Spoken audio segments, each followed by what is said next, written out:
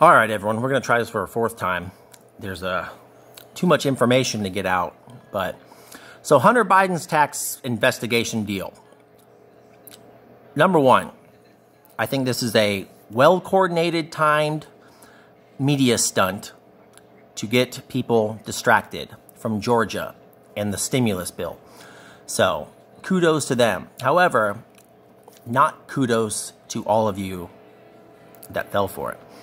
Now, why taxes? Why didn't they bring up his laptop? Well, taxes have an emotional trigger for Trump haters. So when someone hears taxes, they automatically think of Donald Trump's taxes. And so what would be the best way to keep people arguing? Well, bring up taxes. So there you go. Now, a lot of people are asking, why did it get tabled or hidden? So we all know the real reason. Because it would have hurt Biden's campaign, just like if they had admitted or, didn't suppress that. He also got the same deferments from Vietnam as Trump, the same number. His projected negative GDP and 542,000 jobs lost in his tax plan. They didn't report on that. They didn't show the video of him telling soldiers, clap, you dumb bastards. So, yeah. They didn't do a lot.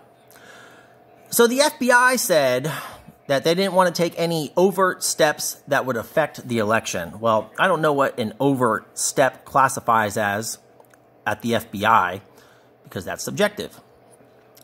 It would have violated policy. I'm going to read their policy. I'm going to try and find that. There's a difference between...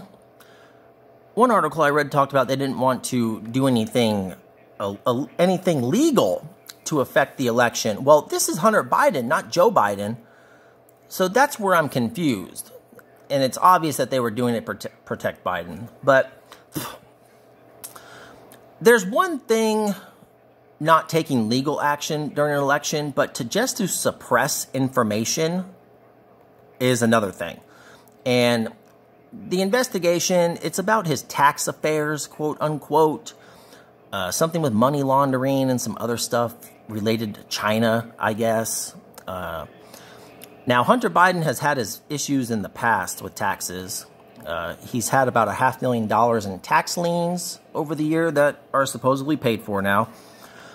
He also has a kid, I guess, with a woman in Arkansas that he tried to say it wasn't his, but now he is paying her an undisclosed amount of child support. So you can look that up. And his drug habit, I don't fault him for that at all. We all have our vices. No one's perfect. And people who virtue signal that they are idiots. So I have no room to talk because cocaine is awesome till you run out. But anyways. So, that's pretty much it for the moment.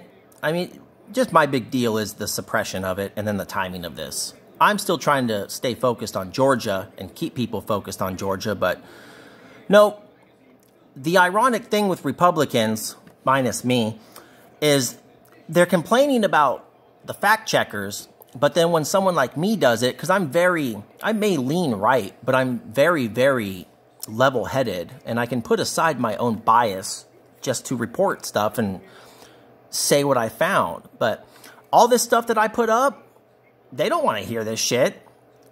It's crazy. So we'll see what happens with this. I don't think anything's going to happen. It never does. I mean, how long has Donald Trump been under audit now? What, 5 years or some shit? Like, this is all just a joke. It's a three-ring circus, but to the very few people that did not fall for it, good for you. We need more people like you and I around. So, there you go.